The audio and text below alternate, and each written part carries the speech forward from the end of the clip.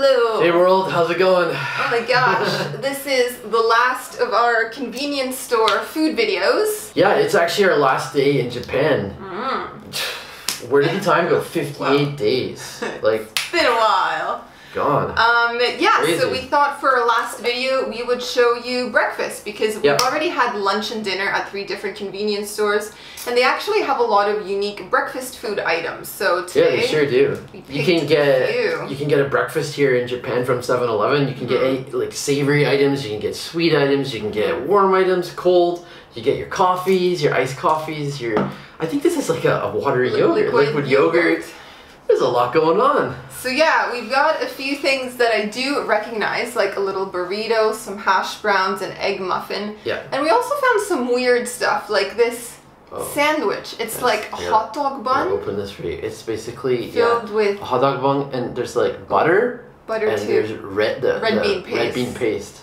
And the zucchini beans. That's something new, something different. We've never had that. And then there's a multicolor muffin. Multicolor chocolate vanilla muffin. Yeah. Some yogurt. What is that? It's a cafe latte. It's basically an iced coffee. It has sunflowers and maybe caramel? Yeah, it does have caramel for sure. And this looks like, ooh, it's like milky in color, like yellow milky. Yeah, I picked this one up for us. It has very low calories, only 17 calories for 500 milliliters. And it has a picture of a pineapple, orange, and apple. Orange apple. So we'll see what that's all about. Yeah, so let's dig on in. Dig on in. I'm gonna start with the egg McMuffin. Egg McSeven-Eleven muffin. Egg muffin. Egg muffin from 7-Eleven. So yeah, we microwaved this, and yeah, it's basically like cheese, a slice of ham, some egg. Ooh, mayo?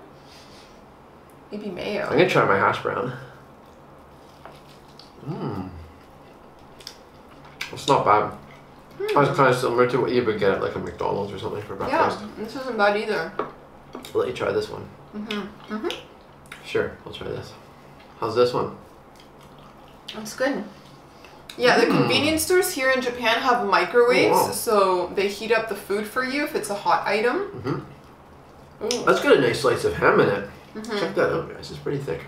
Yeah, thicker than McDonald's. This, however, We'll try this breakfast burrito. this tastes a little bit like dry, almost cardboardy. I feel like this could have been in the hot oven maybe since last night, or like really early this morning. Been in there for a while. We're gonna try this one. What is that? This is a breakfast burrito. It's got cheese and ham. Okay. I like it. While you're doing that, there's iced coffee ready. Ooh, those are some big chunks of ham with pepper.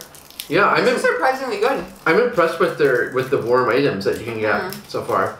The burrito or the breakfast sandwich. Hash brown's just been was in the grill for probably a little too long. I mean, I'm still gonna eat it, but it's not amazing. Oh my gosh, that's so sweet. It's almost like having a milkshake coffee. Does it taste like caramel or sunflower? Oh yeah, caramel. I'm gonna try that next. I'm enjoying this breakfast burrito. Let's see what this is all about. A sandwich. I don't like calling it a burrito. Wow, that has lots of caramel. Life changing. You know, I've been drinking a lot of these. Like, I first discovered them probably in Tokyo. Yeah. And yeah, whenever I go into a convenience store in the morning and I'm craving something sweet and to give me some energy, I'll get one of these.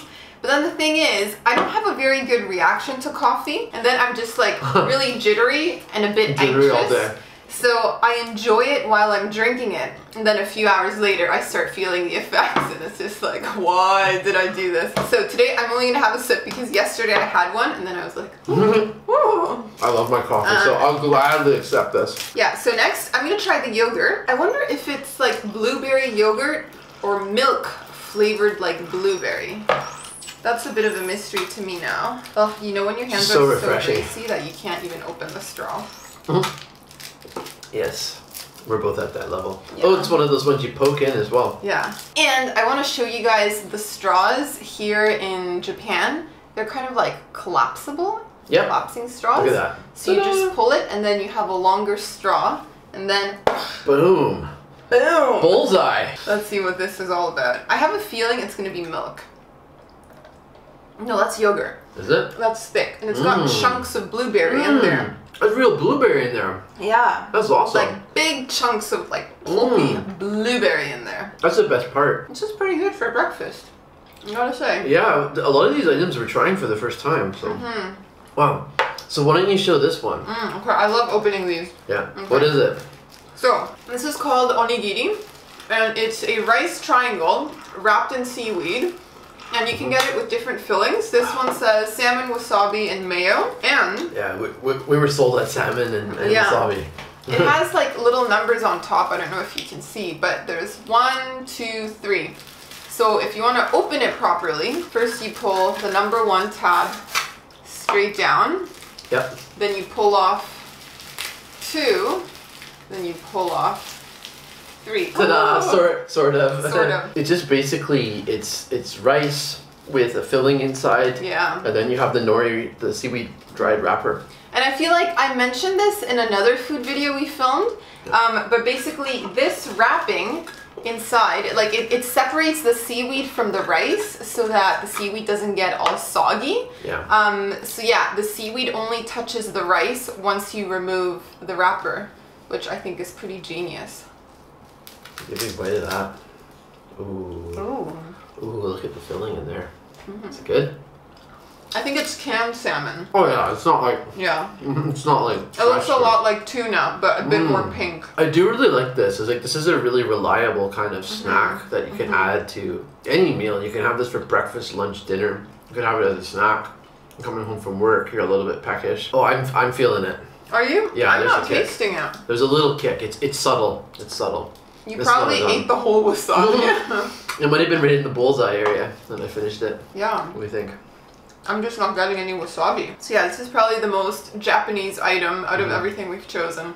Except for that hot dog bun with beans. That's pretty hilarious. Yeah. I think we're gonna have to try that next. You wanna start with that? Yeah, but I'm getting a little thirsty. I'm getting a little thirsty. So I'm gonna try this one. It does have a milky kind of color. Oh, it smells pretty. Does it taste milky is the question. I feel like that could be. You ate all the hash brown? Yeah, whoops. I thought you said you didn't really like it. I know, but I said I was gonna eat it anyway. Jeez. Snooze, you lose. You know how it works with us. That's strange, huh? I don't even know how to describe that really well. It's almost like chalky. It's like a fruity juice. That's chalky. And like that creaminess tastes chalky, whatever that is. Kind of tastes like the flavor of a juice you get from the bottom of like tin fruit cans. Let's move on to this. We need to try this. Let's just break it in half and both dig in. Bite in. I know I'm gonna like this. I love red beans, so. That's good. Really? Oh yeah. I mean, to be honest, I would prefer to have red beans in like a mochi ball or in some other form in ice cream. A pastry, a croissant. But this works. I don't like it.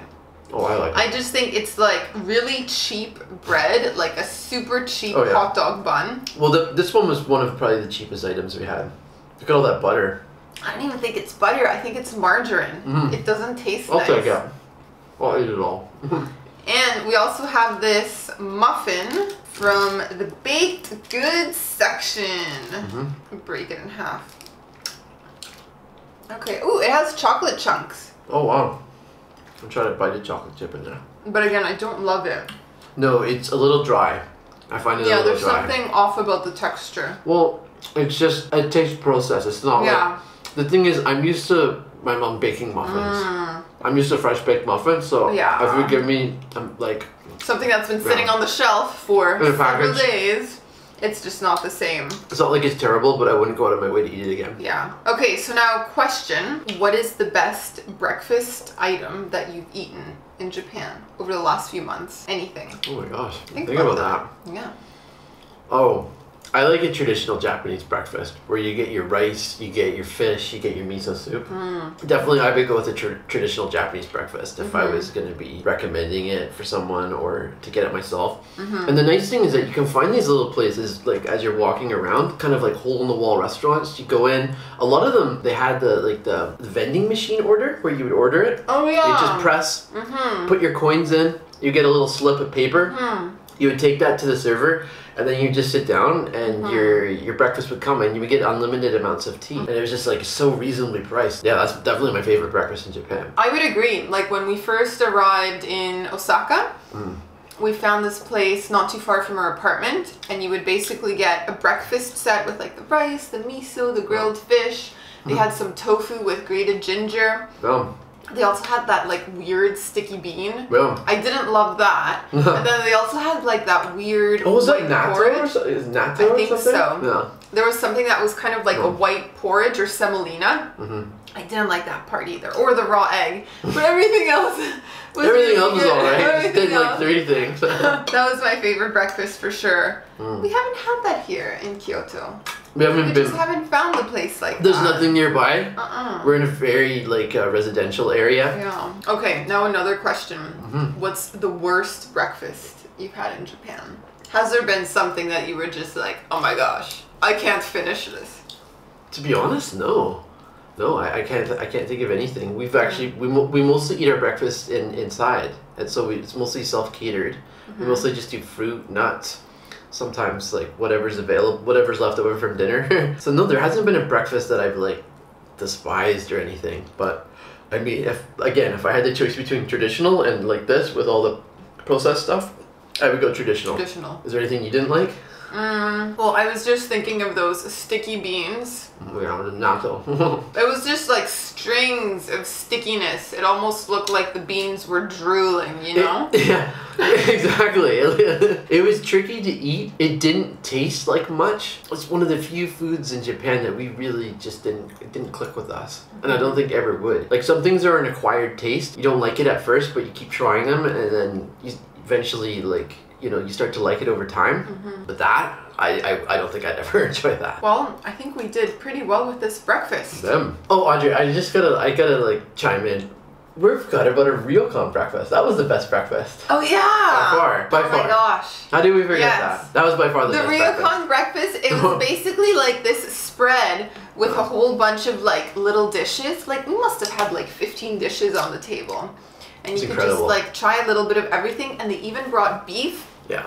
In this like pan, and we had to like cook the beef ourselves. That was good. Yeah, that was hands down very the best. good. And I feel like it was very healthy. There were lots of like little vegetables and pickled items. And like all the plates were so small that you could kind of finish everything and not feel stuffed at the end. Yeah, so I really like that. I left breakfast feeling very satisfied that day. That was good. So hope you guys enjoyed our little convenience store breakfast tour from 7-Eleven. And yeah, we'll see you guys. Our next video is going to be a travel vlog home. Travel day. We are going back to Canada.